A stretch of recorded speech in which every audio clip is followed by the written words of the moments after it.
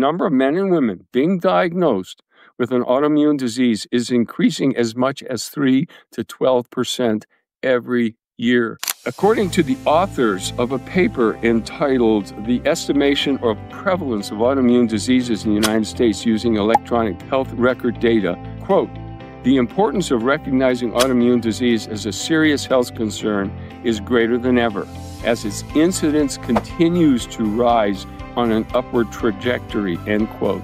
And that is so true. When I first got into medicine back in the early 1970s, we knew about, like 10 autoimmune diseases, and they were pretty unusual. You'd see them, but they weren't all that common.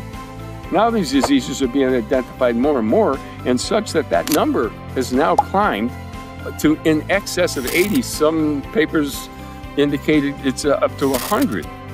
Some studies are showing that the number of men and women being diagnosed with an autoimmune disease is increasing as much as 3 to 12% every year. What the heck is going on?